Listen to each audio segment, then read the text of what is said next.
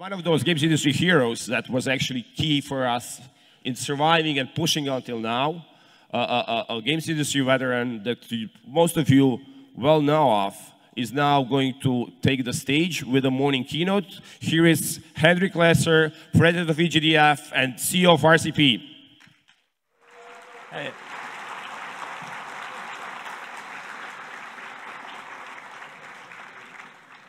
So I'm also very happy, and thank you, Damir, for giving me the opportunity here and the whole team of Reboot to give a political talk. We are in special times, in my opinion. This is a bit unusual to do this in front of 1,000 people. I normally do this in front of 50 who are like, yay, super interested, and so on. But my topic of today is a call to arms to defend our democracies and become what I framed a digital culture warrior. So who the fuck I am? That's me. I'm a nerd. I started playing games when I was 4 years old. I studied philosophy with the Jesuits, some history, political science. Talking about identity, right? Because I think it's very important. I'm a bit Indonesian, so I'm a little bit of an Asian guy. I'm a Dutch guy, so I have a colonial history. I'm Silesia, which was German and now is Polish. And my other grandfather is a Prussian, and I grew up in Bavaria. That's already 5 different identities. And besides this, and this is why I put it there, you know, being a nerd, being a game maker, loving games, loving comic books and all this is very key to me, and this also helped me form and build and kind of shape my identity.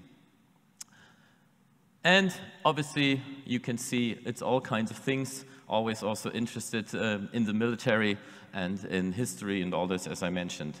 And that's very important to me. What else do I do besides what Dami mentioned, doing some politics with the EGDF?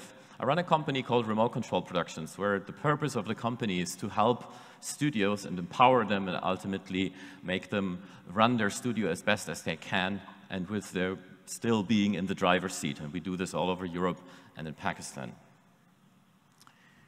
So a little disclaimer. I'm here as a private person. I do not represent EGDF at this moment in my talk, right? This is my personal opinion.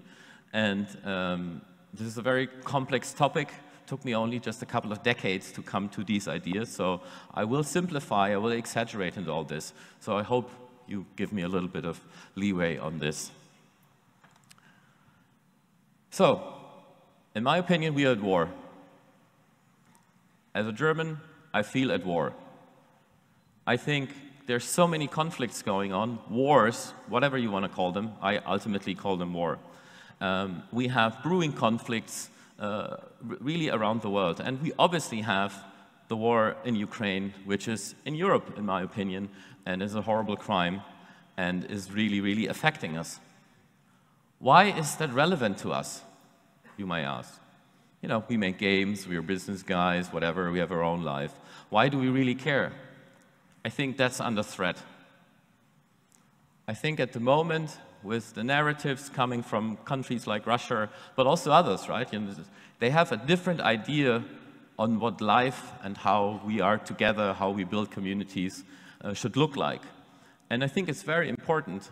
To me, democracy is not negotiable. It might be not the best form on the planet as in perfect, but it's still the best thing we came up with as a human species. It's trying to have everybody have a say, to have representation. To me, it's very important that we have something like a rule of law. Russia is not a democracy. We all know this, right? You know, they had referendums on 97%. Who the fuck believes that shit, right? You know, that's fraud, and that's fraud out in the open. And I think it's really, really high time to say this out loud. We want to have free arts and speech, right? You know, this is in games too. This is very important to us. And we come from all kinds of different countries, and something like free speech is, you know, in regards to laws, is very different. I come from Germany, as mentioned, right? For quite a long time, we were not really allowed, it was never really a law to use, for example, swastikas because of our history, right? You know, we started World War II, horrible crime again, and we had to deal with it somehow. Just recently, a couple of years ago, a game changed that, because a game tried to depict basically what would really happen, tried to be historically correct, and everybody was wondering, why are they not allowed to use it if it's, you know, if Indiana Jones can do it, right? Which is definitely not a history pick, right? So I think free arts, free speech, privacy, no one of us likes GDP fucking R, right? This was a pain years ago to implement it. Now actually, and I'm more than happy to say it here officially, it's a good thing. It protects European data and other data because international companies, if they want to do business in Europe, have to adhere it too. That means, and I know this is a fact, for example, a company like Tencent buying a company in Europe, they can't look in the privacy data of the employees. That's a good thing because you don't want to end up in, a Chinese app being, have a little algorithm telling you in the end what your social score is and if you were allowed to, board a plane or not, or enter China, even as a European. And inclusivity, right? We've been talking for many years about diversity, having more people in the games industry and so on. But ultimately, it's not just about the games industry. It's about our whole societies, right? It's about being open on what your identities are, whatever it is. If it's from a sexual, religious, I don't really care, right? We have to allow people to ponder and find out who they are. So obviously, there's many other values you can put up there. But to me, especially the democracy, the rule of law, that's non-negotiable. So I think we all have to care. So diving a little bit into my statement that we are war. Classic war is like what we all know from games, from movies, from history books, and so on. Conventional war is mostly physical, space, cyber. Cyber is, of course, less physical, but it's still like more or less the conventional war, trying to destroy military, right? The Americans destroyed the Iraqi military and won the war, they thought, right? And then the war started, because then the unconventional war started, which is way more important in the last decades. There's been still discussions going on, how to define this, what's irregular war, unconventional, whatever. A lot of it is semantics. To me, it means, and this is also basically why we should be care, especially as gaming, it's about the hearts and minds, it's about disinformation, it's setting narratives, it's what they also call psychological operations and all this. And saying it again out loud, right? The Russians are very good at this, and they've been doing it for a long time, and other countries have been doing it too. This is until 15 years ago in China, nobody was really allowed to make sci-fi stuff, because sci-fi was difficult. How would China look like in the future? Most of the sci-fi back in the days were dystopian. How can it be dystopian in China and all that kind of stuff? Why did it change? Because they want to go to the moon. They are now a high-tech country. They basically want to have ideas for young people to strive for, right? 6, 7 years ago, there was a good piece on The Economist basically saying, in the US, people want to become influencers. In China, they want to become astronauts. Who do you think is going to win? And this is funny, but it's also very serious. Because again, it is what I think, it's about the hearts and minds of us. And that is primarily done on the virtual battlefield. So who are we? When I studied philosophy, and of course nobody really knows, we at one point just said, right, we are third our DNA, we are third our own free will, and the rest is the environment, our families, the people, and so on.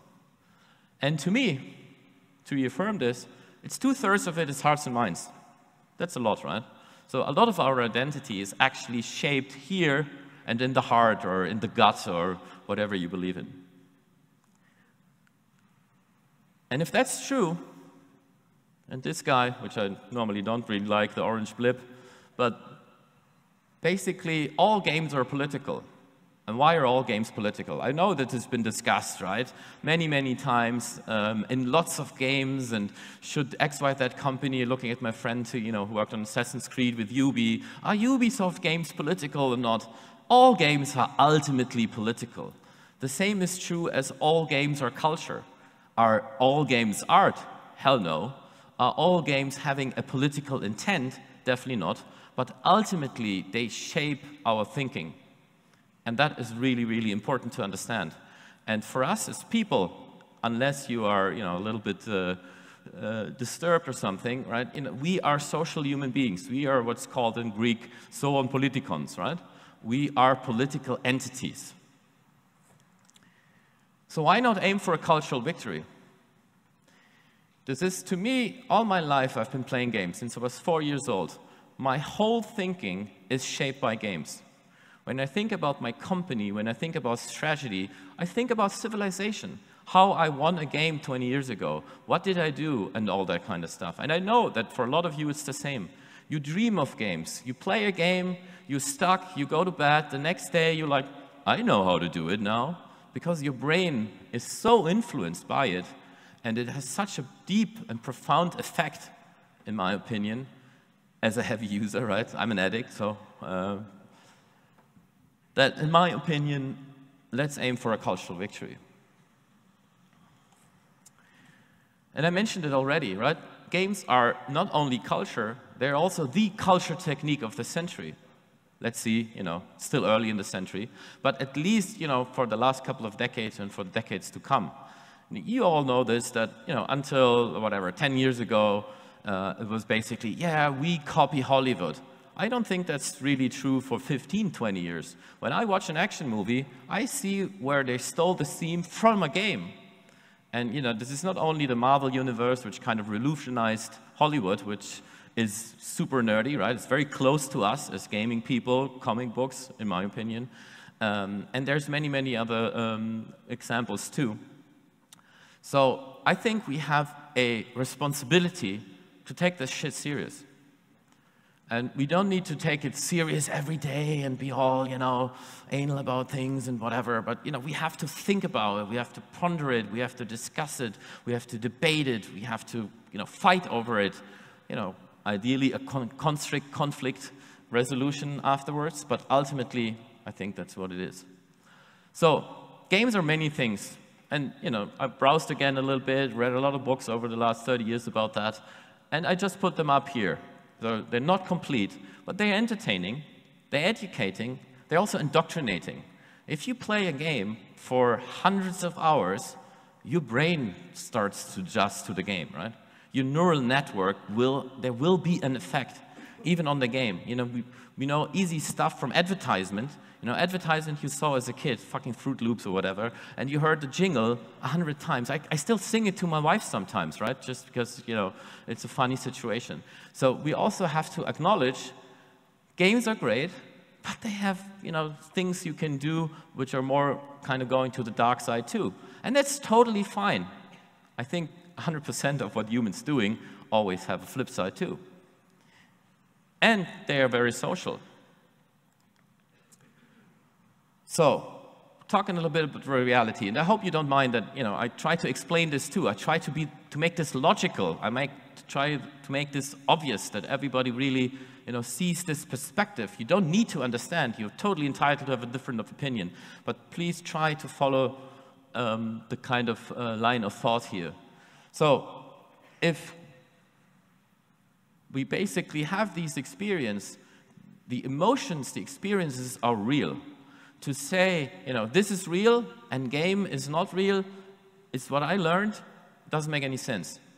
Both are real. We don't even know, I don't even know if you exist, right? We can have that conversation too. So, but without going too deep, one is a virtual reality, the other is a physical reality. Both are part of the reality. This is, I don't know who of you played online RPGs back in the days or still do, right? Maybe some of you found your new partner there. I made friends there who I never met, and we played for 2 years, and then Ultima Online back in the days, right? Where it was still a new thing in a way. And I met these guys 2 years after only ICQ. That were the days.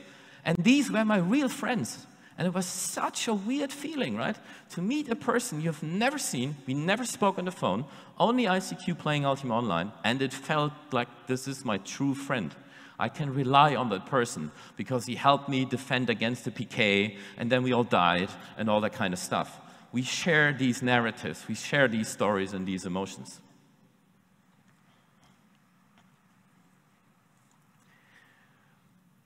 So, what's the meaning of this?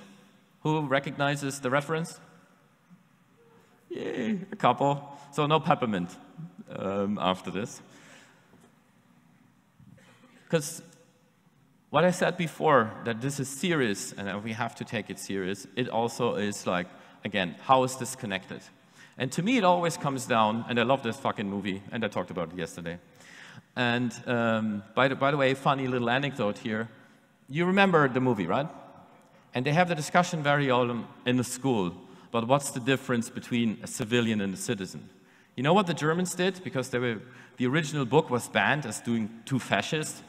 In the German translation, they said, what's the difference between a soldier and a civilian?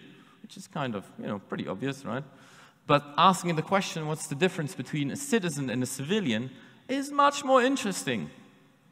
In Starship Troopers, and that's not what I'm advocating at all, you're only a citizen if you have been a soldier before, right? That's the Roman style, where you have to serve 10 years, and then you basically really considered a citizen. But in my opinion, we all have to ask ourselves these questions. All of you are educated. We all come, not all, but lots of us come from a kind of more privileged side of things, right? Again, not saying all of you. And what do we give, to quote Kennedy, right? What can we give back? What can we do for the country? And this all sounds, a couple of years ago, a lot of people will be saying, yeah, whatever, man, this kind of cynicism. Again, we are at fucking war, right? In my opinion, where the world is going to over the next decades is at stake at the moment. And not at this particular moment, but for the next years, and always has been for the last decades. And if you think of some of the more, let's say, threatening candidates in the world, it's even longer. So think about what it means to you, what you can give back to your society, to your country, and all this. And I'm very happy that we have the privilege to not, I have to give my blood to the country and blood and honor and all that kind of stuff. I thought we left that behind as a human society on the planet, right? That we can have discussions somewhere else. But unfortunately, we don't. So, what can you do? Who recognizes these kind of things? No one knows what NAFUs are? The little Chiba dogs fighting back trolls on social media? That's me, right? Thanks to Boris who made it for me. So, I think it's time, high time, right? And it was already clear a couple of years ago on the kind of potential re-election of Trump to not let it stand anymore, to not let your friend, your family say outrageous, wrong, false, disinformation, racist, whatever kind of shit. It is time to say enough. This is bullshit. Sure, you can explain, you can be analytical, you can try to basically reach whatever their personality they are, try to persuade and so on. But I think as a citizen of today, you have to say no to this. No, whatever it is, your values, right? I hope they're not like fascist, for example.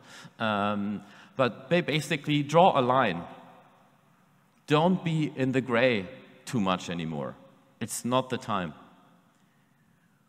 You can call out disinformation, as I said. This is here, the guy I'm hugging with, Damir, and me went to dinner. It was, I think, the deputy culture minister of Croatia or something, right?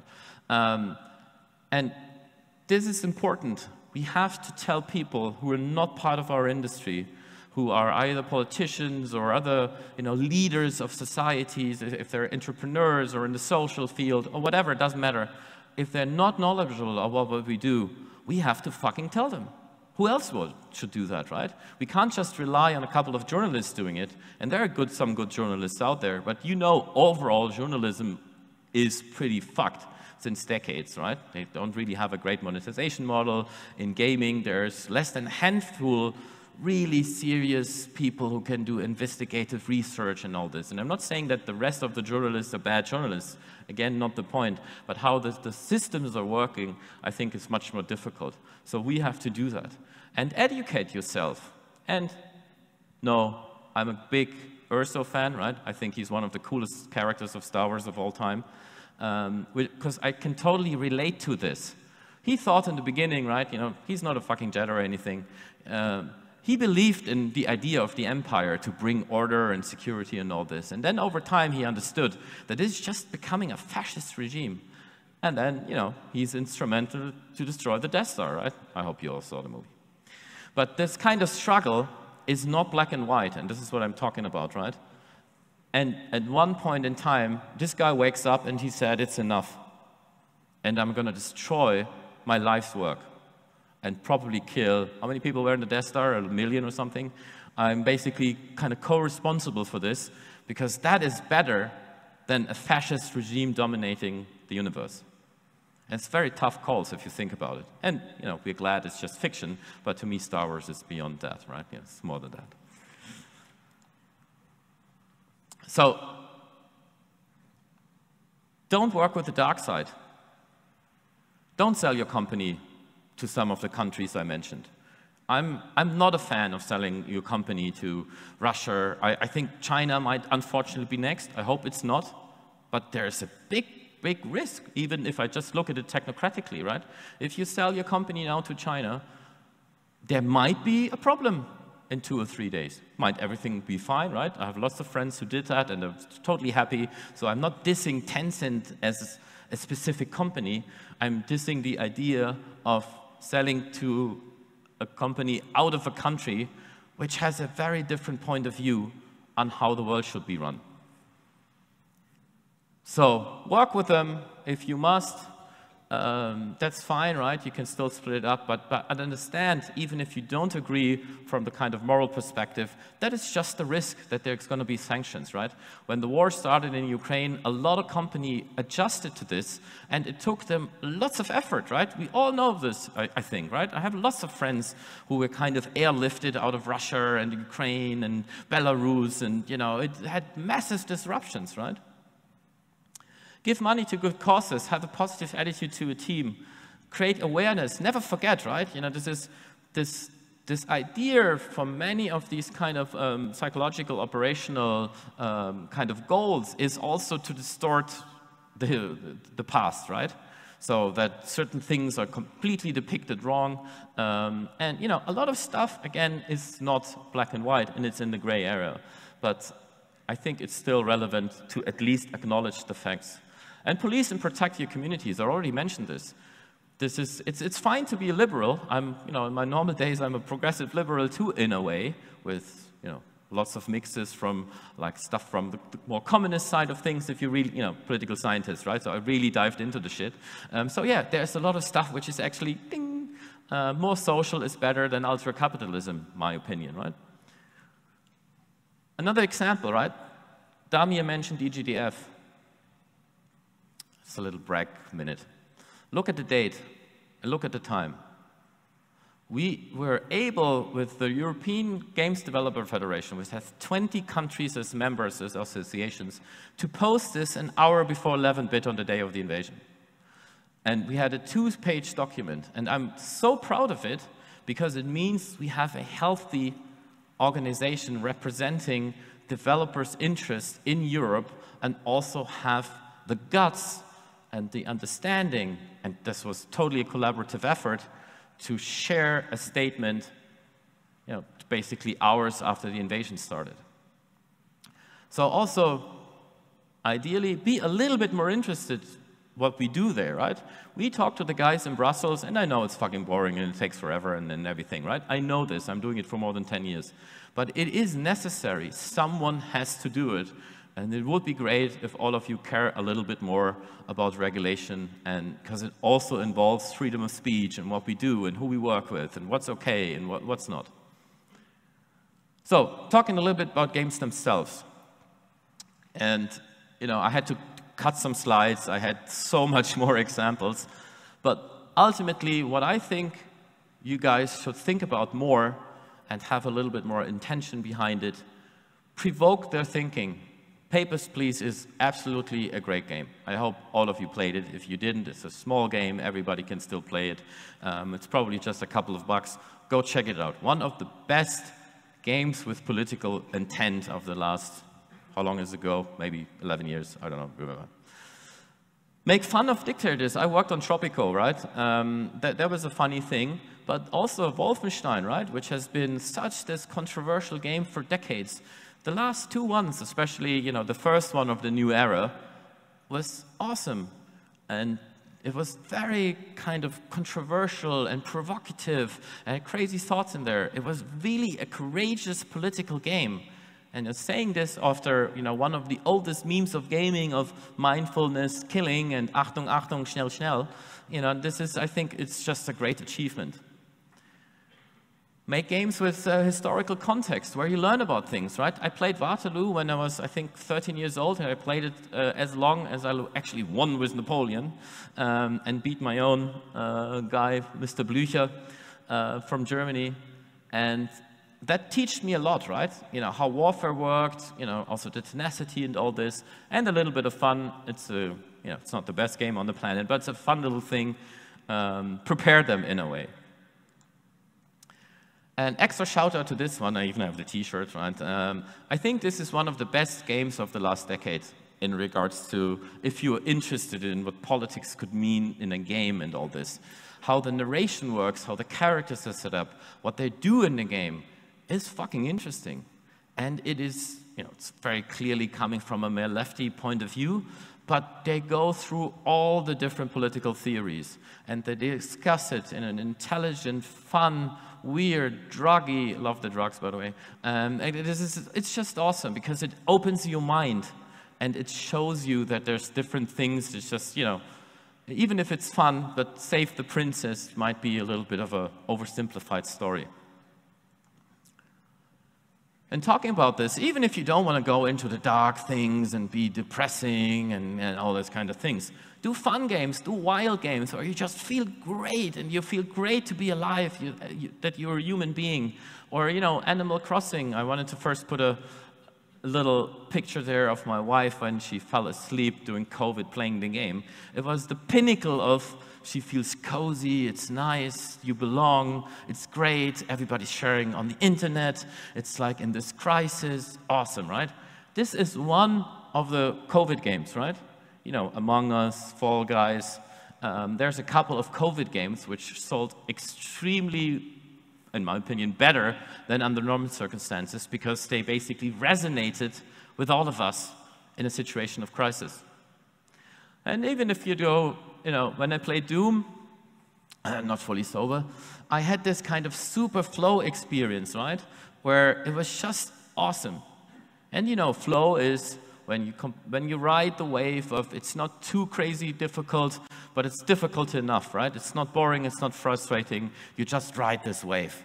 And that's, if you achieve this, which is of course also very subjective, because all of us have different skills and different conditioning culturally and all this. But I think if you achieve this, this is awesome and shows that you can be happy to play a game. And of course, the good old escapism, you walk with your alter ego. I spent nearly 200 hours in Witcher and Skyrims and whatnot, and it's just, to me, it's one of the latest Assassin's Creed Valhalla. I was like, I'm on holiday. I played it over the Christmas season. I don't need to fly anywhere. I'm just, on holiday. And that's great, right? Do games where you make decisions, right? Ideally, and I know this is very difficult to really do meaningful moral decisions in games, and we've been discussing it for decades, and Chris Crawford is still sitting in a cabin thinking about it.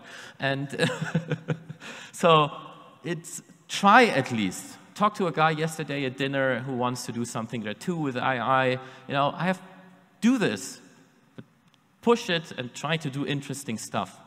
Show how fucked up war is. I will never forget Call of Duty 2, Russian campaign. You don't get a fucking rifle. The guy is just telling you, run up the hill. That's the moment where you feel, even in a game, that war is fucked up, right? You're the runner for some other guys to grab ammunition, and then 10 minutes in, you get your first weapon. And of course, you go wild and start killing people, and before it's just pure survival. This is not a moment where you feel, yeah, I'm this great soldier, I'm a super soldier. You feel vulnerable. You feel that it's fucked up. So let them suffer. This war of mine, also one of super cool, awesome game, right? You can't really win the game, right? Even if you win it for you little 3 guys in this house, you will have stolen food from others. You will have kids knocking at your door, and you will tell them and send them away. So this is not black and white, but it gives you this profound feeling of epicness of, this is serious shit. I don't want to be in this situation in a physical world, but, enjoyment is the wrong word, but you are on this ride, you have this experience, it is meaningful to you. And even games like Company of Heroes, and I don't know if you remember this, Company of Heroes 2, for example, was banned in Russia because they depicted the commissars shooting at the guys who wanted to flee. And the Russian politicians of today said, that's not true. Okay, there's thousands of documents about this, so it is definitely true. It did happen. And just you don't like this anymore. This is now, I'm on Twitter, as you saw, with NAFU and all this all the time, so I'm totally down the rabbit hole of the war, right? And there's been more than enough reports on this. Or do something like more of a serious games, right? Serious games don't have to be frontal teaching and, you're just sitting there and that's it. You can make them interesting. If games are the culture technique of the century, use them also to help people get educated about serious topics. And something like democracy is a vital and serious topic, in my opinion. And I found one of my good old games I really liked is something like Crusader, where you fight the power back, right? You part in this game, you're part of like a fascist regime, and you're a super soldier, and then you kind of wake up, you start fighting for and with the rebellion. What you shouldn't do is shit like this. Don't make games which the one is hatred, right? I don't think there was a great take, and I'm very liberal, and I watched all the crazy horror movies as a teenager and all that kind of stuff, so I went down that road, right? But if you just make a game which is only about violence and how crazy you can do without really narration, what the fuck are you doing? To me, that's not being productive in the world, to be honest, right? And, this is if you're young and a teenager and want to provoke and do some crazy shit, be my guest, right? But, ultimately, I don't think that's a great intent. And I mentioned Call of Duty as a good one too, but the last Call of Duty, I was that close to report to the German age rating authorities because it's too much. They distort history. There's little movies of German soldiers fighting Indian soldiers in the jungle. Excuse me, that didn't happen. So they even form, going back in time, these adversarial ideas of identity, which I'm not a fan of at all, right? And on the other hand, it is fucking brutal. If you do the finishing moves in a shooter game, why does it need to be like in Mortal Kombat? Now, if I play Mortal Kombat, I think, one of the reasons we play Mortal Kombat is to see that, right? This is, you buy the game, you're an adult, you want to do that. But Call of Duty, and you all know this, it's not only played by the 18-year-old, it's also played by the 12-year-old because it's a fucking huge game. Why do we have to celebrate violence like there's no tomorrow? And I don't know if you know this, Syrian Warfare is a strategy game out of Russia where Assad is the good guy. Sure, Assad is the good guy, didn't know that. And of course, then the Russian troops coming, they're like, yay, we're doing this together, everything's awesome, and so on. It's actually, it's a good game in regards to mechanics, but in my opinion, it's a very flawed game in regards to the messaging and setting and all this.